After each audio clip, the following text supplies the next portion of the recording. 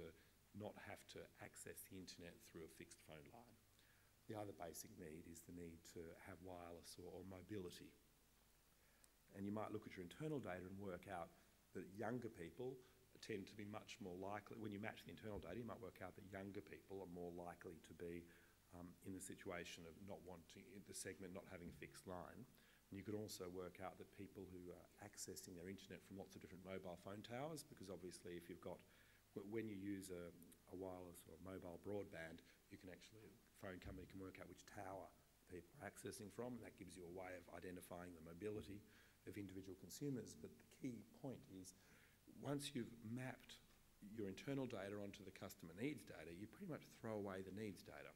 Because if you're able to accurately identify, if you're able to semi-accurately identify different groups of your customers, having used the survey to tell you the way, but then you actually can just use internal data to work out who is who, segmentation becomes a lot more powerful because you're able to 100% accurately allocate people to segments and simply say, we know this customer is in this particular segment and we can get the exact right amount of direct marketing to them or other forms of communications or product offers.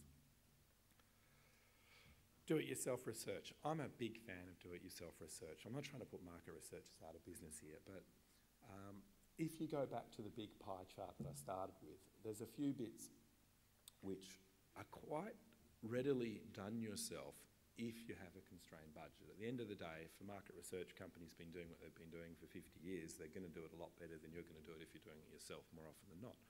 But if you've got a constrained budget, client management is certainly something you can do yourself, so that's a great way to save money. Research design, I don't want to be rude here, but if you're not a market researcher, you can't do it. It's like advertising. Everybody who's not an advertiser believes they can come up with an ad. Everybody who's not a market researcher thinks they can design good market research. They can't.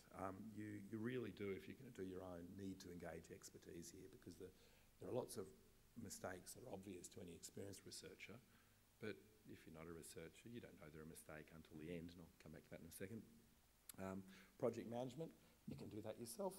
Interviewing and fieldwork, increasingly there's a whole lot of tools to help you do that yourself. Data analysis and reporting, same ways. Strategy and insight, not really a DIY opportunity, and this might sound controversial because most marketers seem to believe market researchers are quite bad at providing strategy and insight, and there might be some truth in that, but we're quite good at reading numbers. Most marketers are quite bad at reading numbers, and so the challenge becomes that if you don't engage expertise to interpret your data, there's an extraordinary high chance that you get the completely wrong interpretation, and you might come up with a strategy that was brilliant if your interpretation had been correct. And the obvious example for this is a simple question such as, will you buy this wonderful new product? Every market researcher knows that the answer you get from that is at best indicative.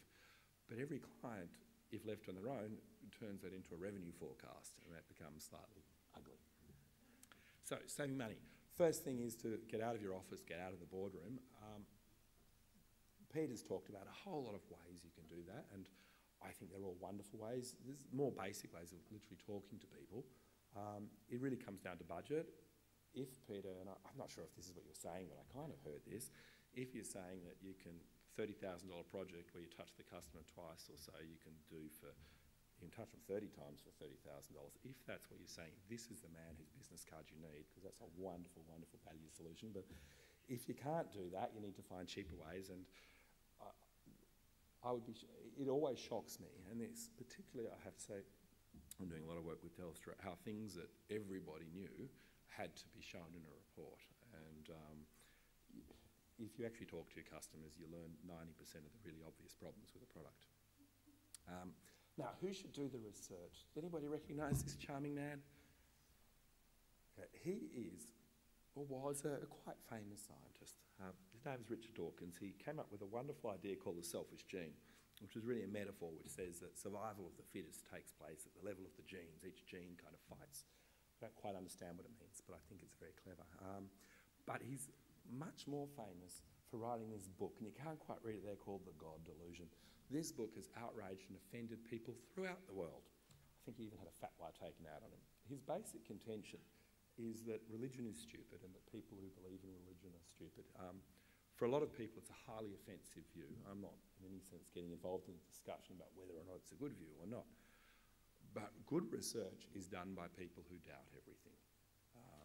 There are lots of other skills we might have, like listening and things, but at the end of the day, a level of cynicism, if you like, is paramount to doing good research, because there are so many reasons for research not to be believed, and the one thing you need to have is at the end of the day that no one's able to ask the killer question, which goes, did you take into account the following? Unless the person doing the research themselves is pretty cynical, there's a huge chance something quite important gets left out.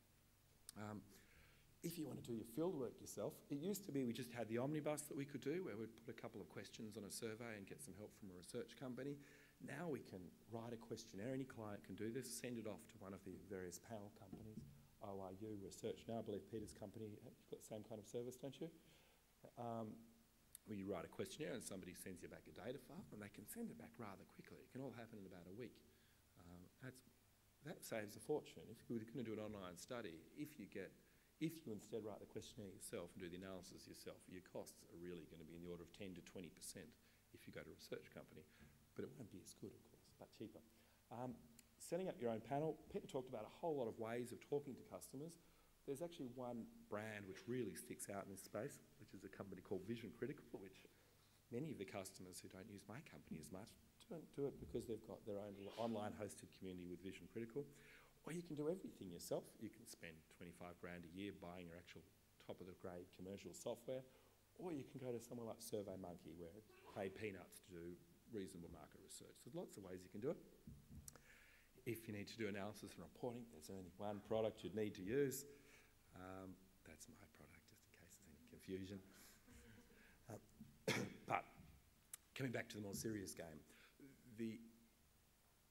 if you've got a limited amount of money, the real focus needs to be on trying to create value. And I mean, this is a really obvious message, but it's one which I think gets lost quite a lot. I'm going to show some pretty basic frameworks coming up. But if you look around, if you look at the global financial crisis and the opportunities that have been presented, there's kind of three broad ones that I keep reading out. One is the ability to sack employees. You can debate the ethics to the end of the world, but it's clearly a great way of improving the bottom line. It was a great opportunity for big companies. You can sack customers, same idea. Everyone's got customers who cost more to service than they bring in, get rid of them.